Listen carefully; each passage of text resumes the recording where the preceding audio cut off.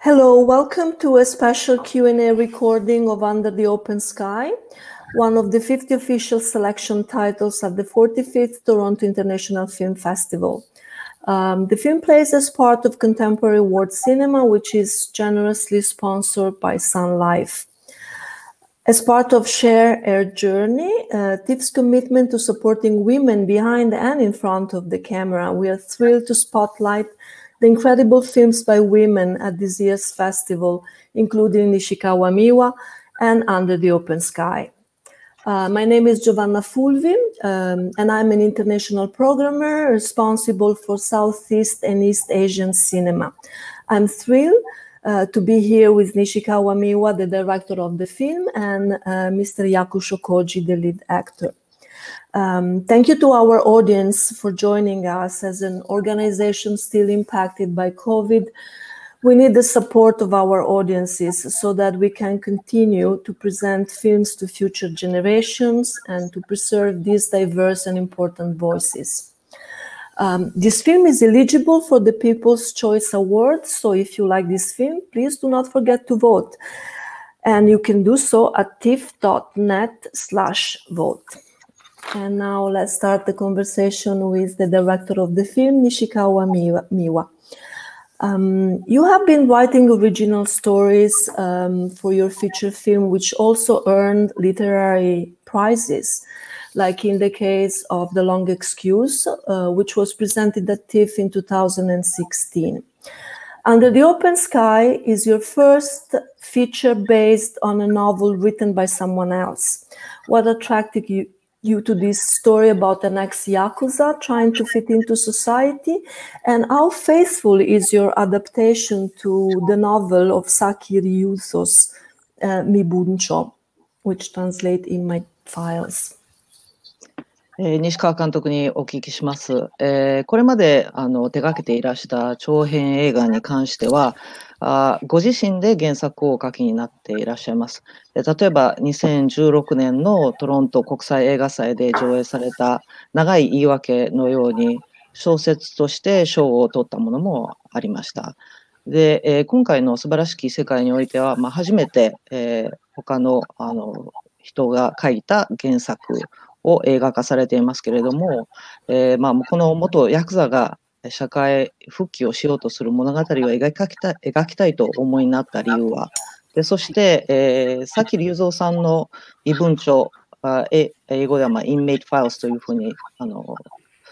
翻訳されると思うんですけれども、の小説にはどの程度忠実な映画化となっているのかお聞かせください。はい。ちょうど2015年に前作の長い言い訳という作品を撮影してたんですけれども、その撮影の最中にですね、この身分帳の作者である崎龍三さんがお亡くなりになったというニュースを私も新聞で知りました。So during the filming of The Long Excuse in 2015, it was in 2015 that I learned through the newspaper that in the news that Ryuzo Saki passed away. 崎龍三さんは復讐するは我にありという作品でとても有名な方なんですけれども、仲良くされていた別の作家さんがですね、崎さんの真骨頂は復讐するは我にありよりも身分帳という作品なんじゃないかっていうことを新聞に書いておられたんですね。でそれを読んだときに、私も復讐するは我にありのファンだったので、身分帳という作品知らないなと思って興味を持って読んだのがきっかけです。And so in this news article about his passing away, a friend of his was saying that Vengeance is Mine, which is one of his very famous works, it is very famous, but actually this friend of his thought that his most, what really defines him as a writer would be mostly this Mibuncho, which is the inmate files. And I didn't know of this work, and so I was really interested and started reading it. もっと血生臭い殺人犯の事件の成り立ちを書いた物語なのかなと思ってたんですけれども、そこに書かれていたのは、そういう悲惨な残酷な殺人犯の犯罪への成り立ちではなくて、その事件を犯して刑務所に服役していた男が何でもない日常を取り戻すためにコツコツコツコツひたすらいろんなことにトライしては失敗するというだけのとっても地味な話だったんですね。And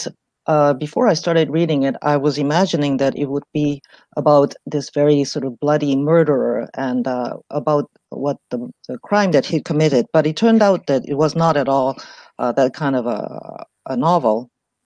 It was about this ex-convict who was liberated from jail, and he's trying really, really hard, very, very hard every day to get back a daily life for himself. And that was a very, very sort of that kind of normal sort of novel.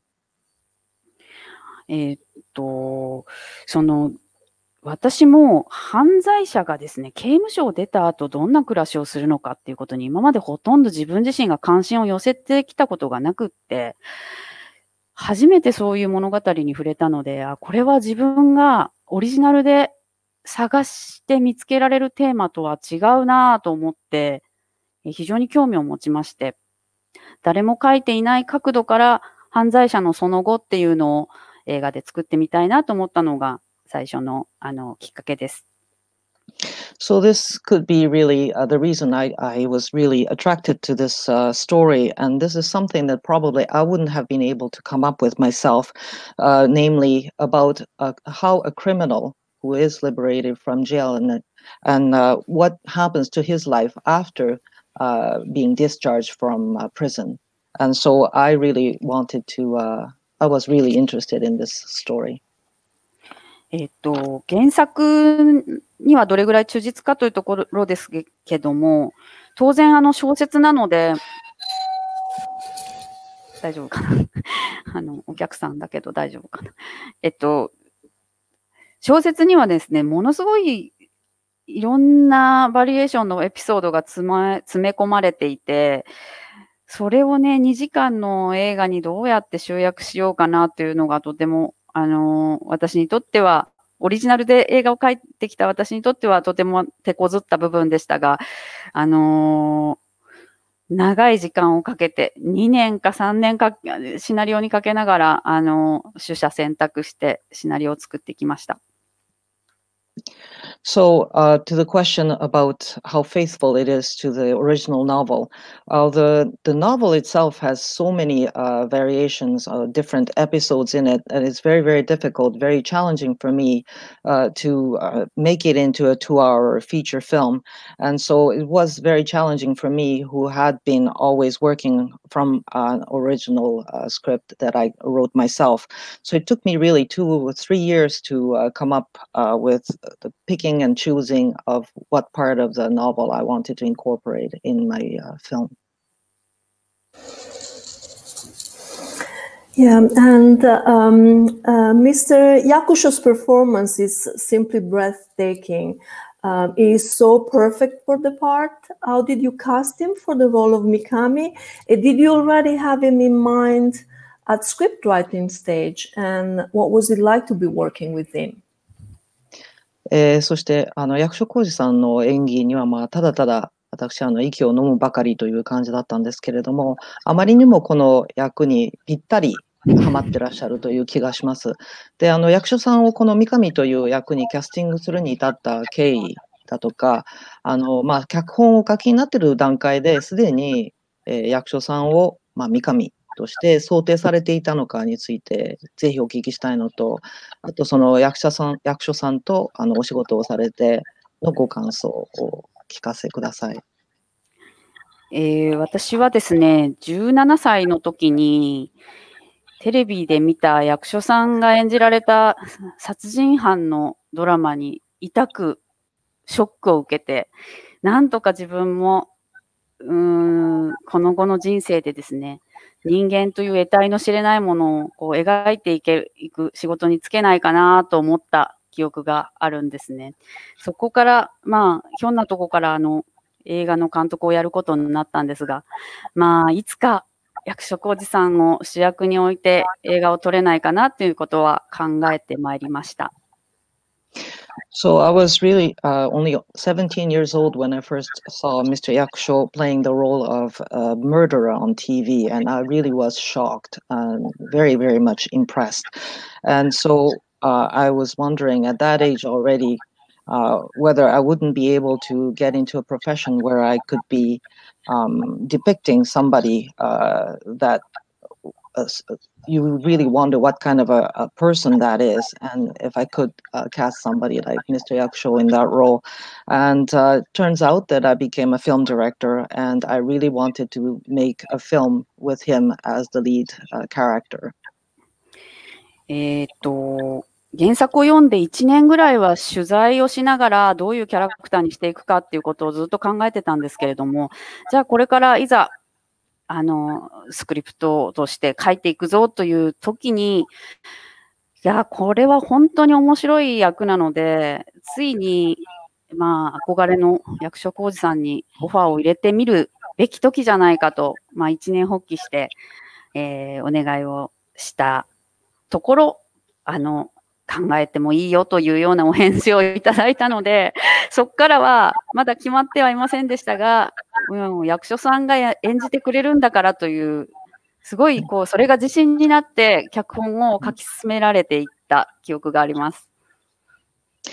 So it took me about a year of research after I had read the novel, and I was starting to think about the script. And the more I thought about it, this was a really great role. And so I thought maybe I'll take courage in my two hands and ask my favorite actor, Mr. Yakusho, if he would consider playing this role. And he told me that he would think about it, and so I was really that got me a big boost of confidence to tackle this script. And then from then on, I really thought about it as him playing this role.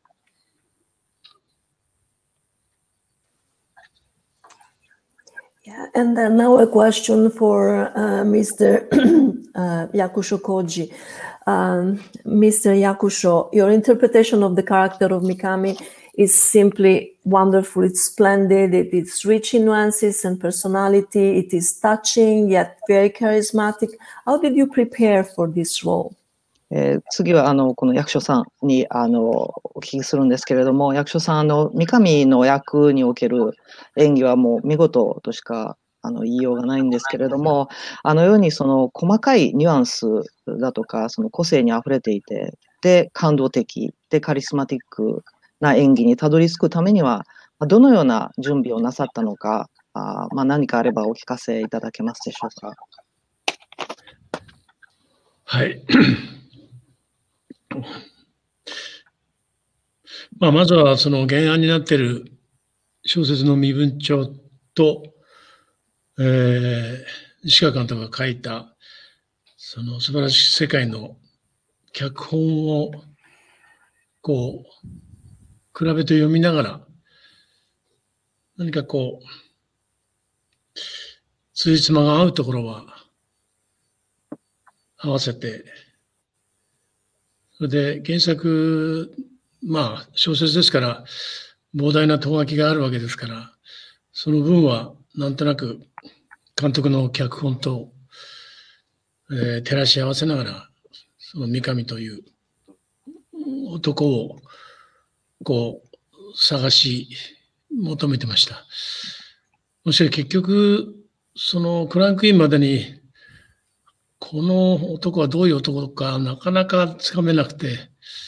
そしてこの男に観客はどこに共感するのか、なかなか見つけられなかったんですけれども、クランクインして、そこまでいきますかね。ごめんなさい。はい。First of all, I did read the original novel, The Inmate Files, and also the script that the director Miwa Nishikawa had written. And I was trying to find out what the common points were and what coincided with each other. And I was trying from there on to find out who this Mikami, what kind of a guy that was. And I was really had a lot of difficulty finding who this person was, and so I hadn't gotten to that point even before starting the filming. And also I was trying to find out to what sort of point would the audience, the people who saw this film, would react to, or what would resonate with the audience. And so until we started filming, I wasn't really at that point yet. あとはクランクインしてから、監督の演出と、そうですね、ワンシーンワンシーン撮っていく、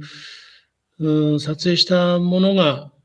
その次のシーン、撮影するシーンのヒントとなって、少しずつその三上という男にこう近づいていく感じがありました。あとは、ミシンの練習を一生懸命やりました。それと、旭川刑務所も監督に連れて行ってもらって、見学させてもらいまして、それは非常にいい、経験でした。So, once we started filming the film shoot,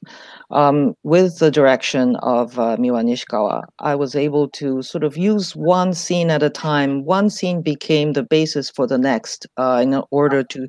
try and find out really and approach little by little what this Mikami character was about. So one scene became the hint or a clue, gave me a clue to the next, shall we say. And another thing I can say is that I really practiced very hard using the sewing machine. And also director Nishikawa took me to the Asahikawa prison. And that was a really eye-opening experience for me to actually get to the prison and see for myself what the place was about.